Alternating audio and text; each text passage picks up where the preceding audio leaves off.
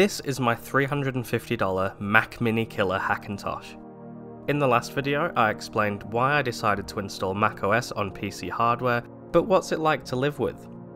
Join me as I run some benchmarks and test out some real computing tasks such as music making, content creation, and gaming.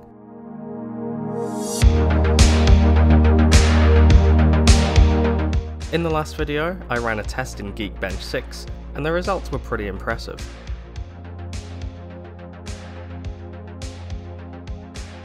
Of course, when compared to the Apple Silicon machines, it looks substantially worse.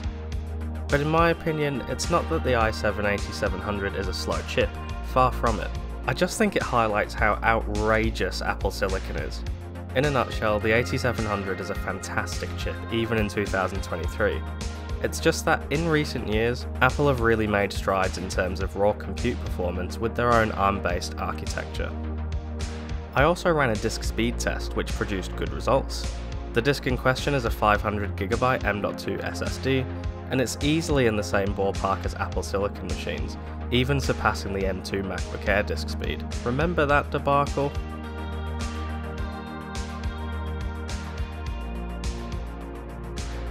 This machine also has a dedicated graphics card, the RX 570.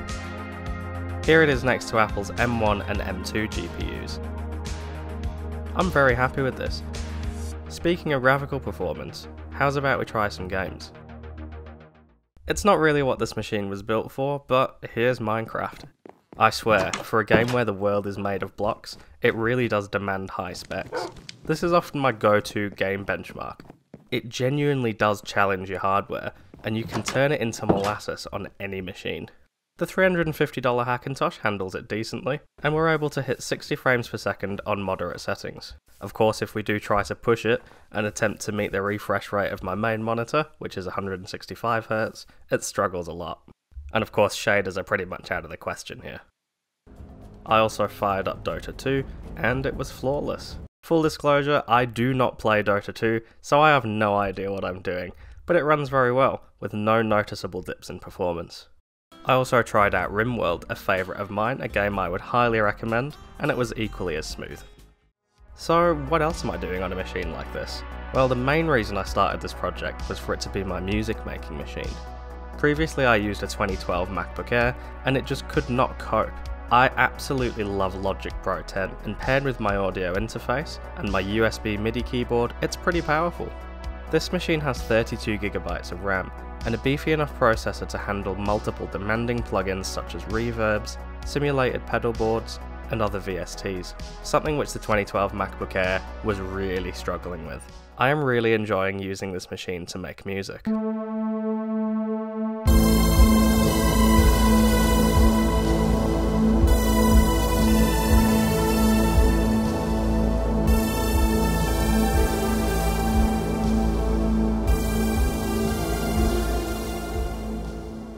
For me, when I have Logic set up the way I like it, with all my plugins, it doesn't really matter if I'm running the latest macOS, which is something I'm definitely going to be contending with in the coming years, but so long as the machine's fast and it does what I need it to do, I'm happy. This machine's also fantastic for video making, and it's what I'll be using to produce this video. I have both Final Cut Pro and Premiere Pro installed, but I tend to prefer the latter.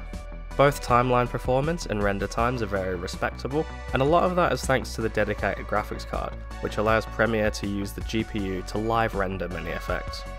It's not going to be beating many modern records, and rendering is certainly not as fast as it would be on an Apple Silicon Mac, but it's fine for what I need it for. I could quite comfortably do a stream of 4K on this thing.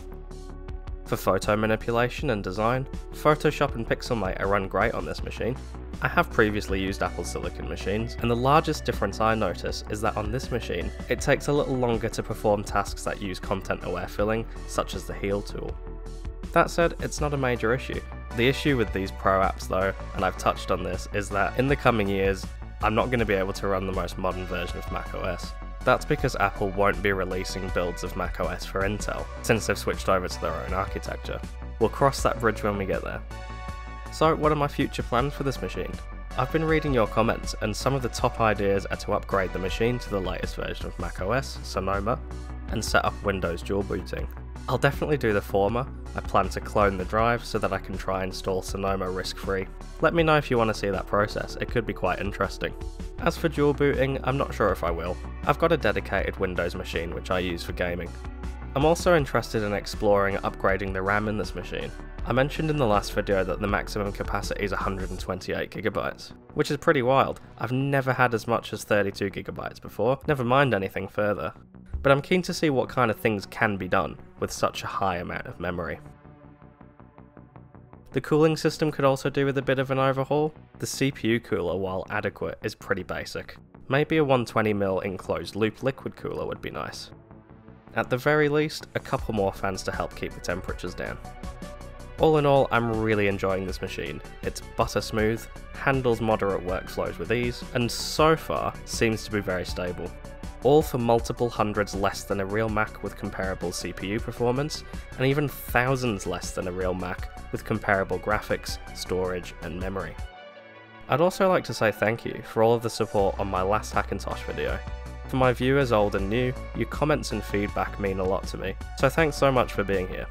I also have a community Discord server, where you can chat to people about all of this geeky goodness to your heart's content. Why not check it out? Thanks very much for watching everyone, and I'll see you in the next one.